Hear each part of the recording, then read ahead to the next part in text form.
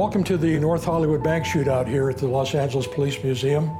You know, the responsibility for policing a big city, in fact, one of the largest cities in the world, carries with it an onerous responsibility on the part of officers. And they often don't know what they're going to be confronted with. And this was one of those days. February 28, 1997.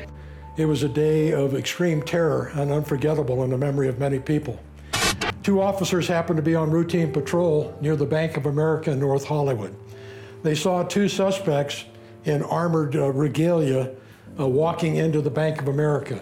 They knew right away that this was probably a bank robbery, and they requested assistance. While they waited for other officers to arrive, they heard gunshots as the suspect fired some shots into the ceiling of the bank and ordered everybody in the bank to lay on the floor.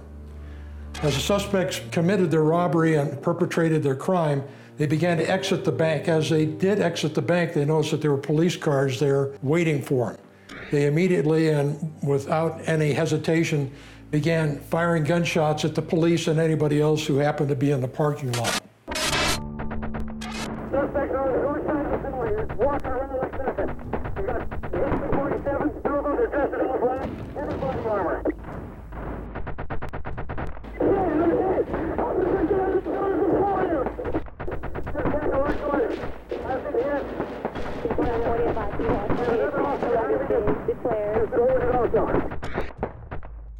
Unfortunately, 7 civilians and 10 officers were injured. As the suspects left the bank, one of the suspects got into a vehicle and began to drive. The other suspect, for some unknown reason, began to parallel the car on foot and fire his automatic weapon at people in the parking lot indiscriminately. Soon, that suspect who was on foot left his partner, left the car, and went alongside some buildings. His weapon, a fully automatic rifle, had a malfunction, and the suspect soon threw that weapon down and began to use his pistol in shooting at the officers. Realizing that perhaps he would have to give himself up, the suspect decided to take the easy way out and commit suicide. He put the muzzle of his gun under his chin and pulled the trigger. But at the same time, an officer who happened to be on the roof behind the suspect shot the suspect and killed him.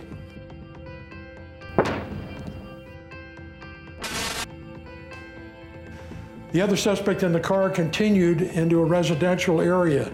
He tried to commandeer several civilians' cars. He was unsuccessful in that endeavor, but soon he was blocked in with other cars that were in his way. SWAT was on his tail.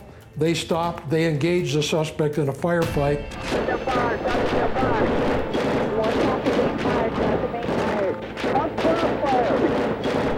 During that firefight, that suspect was also killed.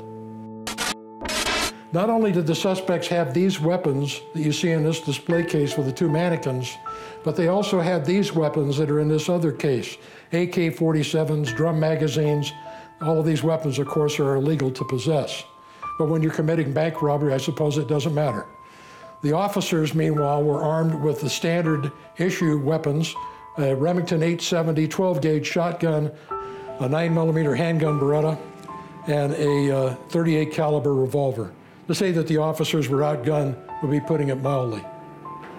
The officers displayed exceptional courage that day, but that again is what we do when we protect and serve.